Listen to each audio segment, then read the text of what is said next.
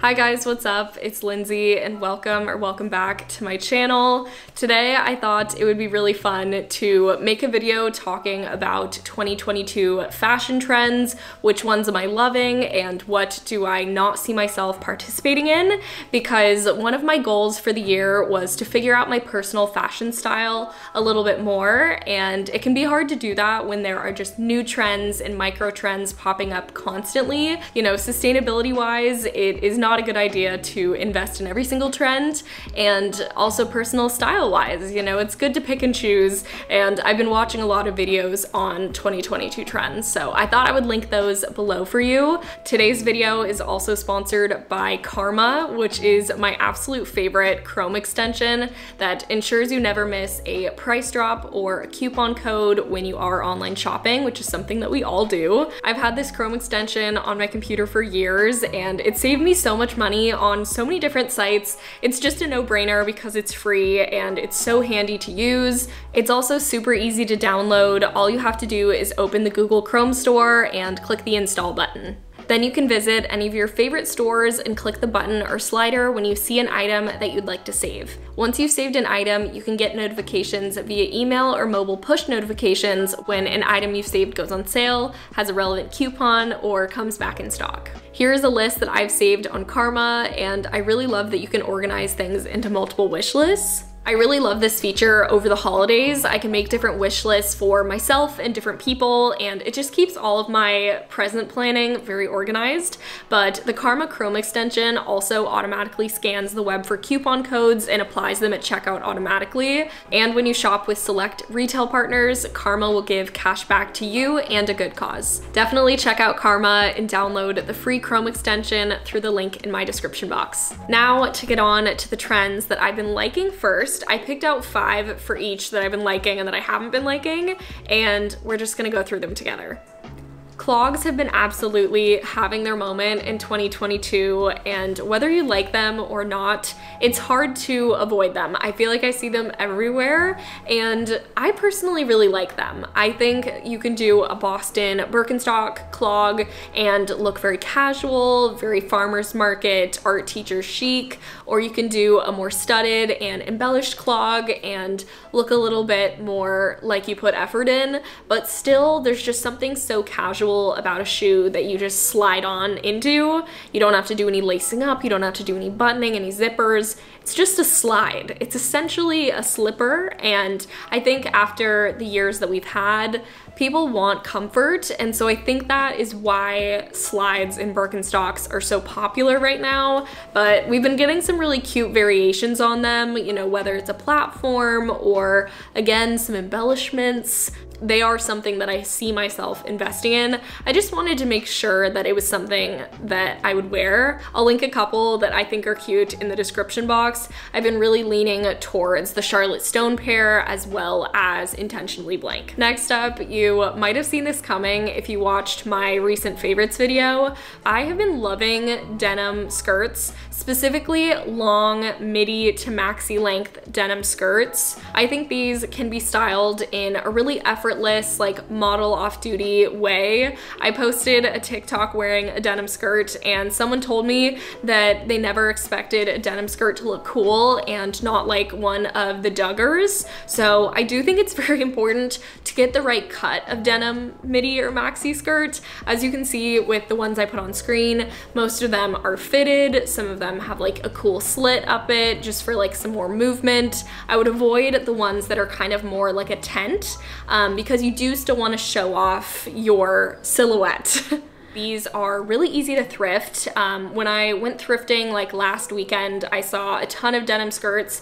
They used to be really popular in the 90s, so because of that, I think it is smarter to just thrift one than buy one new, because the best part of these is when they are old and unique. I feel like I've been seeing brown leather everywhere. I don't know if it's just me, but I never used to pair brown and black together. I didn't ever used to buy anything brown. And with chocolate brown becoming really popular in the past year, I've been seeing people wearing brown leather a lot, especially with jackets, bags, shoes, and like accessories. Brown leather to me feels just like the softer, warmer version of black leather. Like black leather is a classic. It's never going out of style, but sometimes I can feel kind of like I'm in the Matrix or just kind of bored of always wearing black leather accessories, because if you know me, I'm always wearing black everywhere. So that is definitely something I have my eye on at the moment, and I really prefer to get secondhand leather, so I will be thrifting this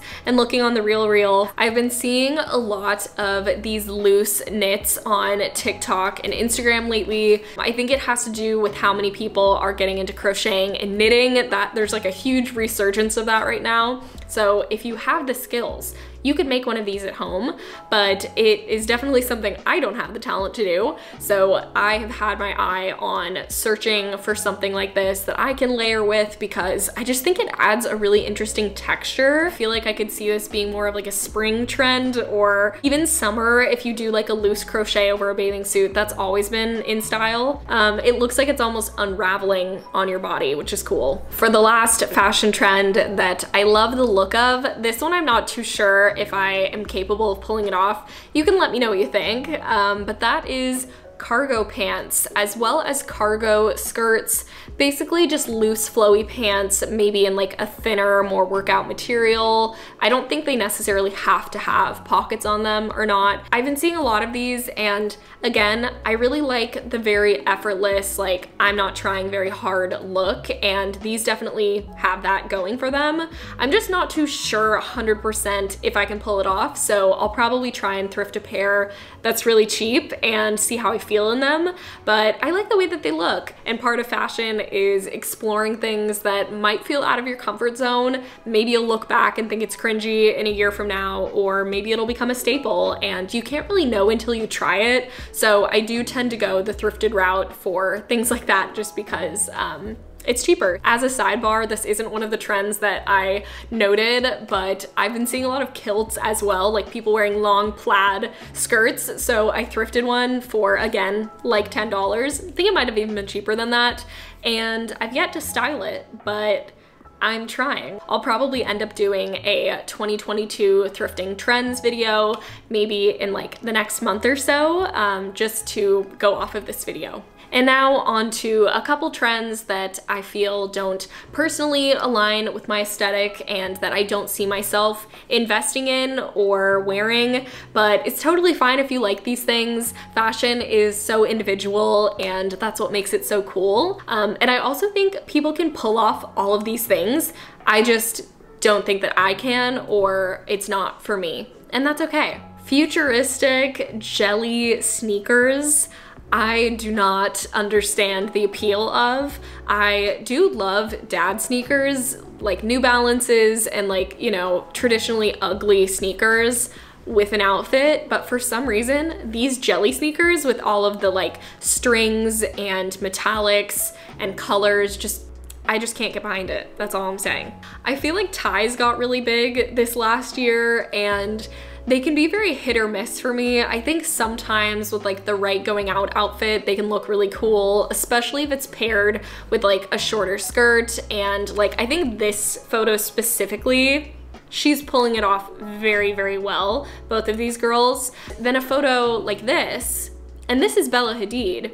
She looks like a waitress, and her style is one of my absolute favorites. It just doesn't always work for me, and I love menswear on women. I feel like that is like one of my all-time favorite things in fashion, but ties can be very give or take. They have to be thin, and I prefer them not super bold, personally. Speaking of bold patterns, I feel like bold pattern mixing is something that I just don't see lasting very long. I think it's already kind of dying out just because there was such a huge craze for the past few years.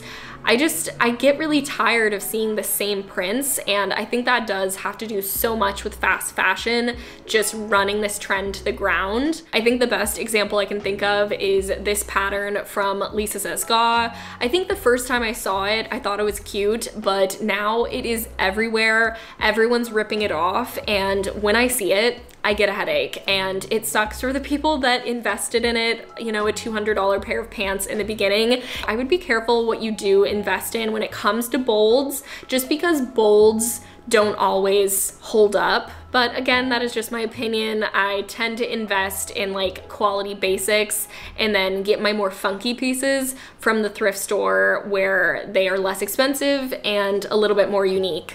Someone is very over me talking, but the last trend or aesthetic that just does not personally work on me is Y2K fashion, rhinestones and heavy graphic embellishments with brand names. I just don't see that really outlasting, and every time I've kind of like dabbled in it, I haven't really liked the outfits after like 6 months. Let me see if I can find an example of me wearing like a somewhat Y2K outfit. It just isn't for me. I've tried it, I think it's cute, but I just don't feel confident when I'm wearing stuff like that. But I totally respect the vibe curation that it is. I'm just very much a true 90s fashion kind of girl at heart, always have been. Those are my personal hot takes when it comes to 2022 fashion trends. Definitely let me know what you guys have been into and not into in the comments. And don't forget to download the completely free Karma Shopping Assistant Chrome extension. The link will be in my description box. Thank you guys so much for watching, and I'll see you all very soon. Bye guys.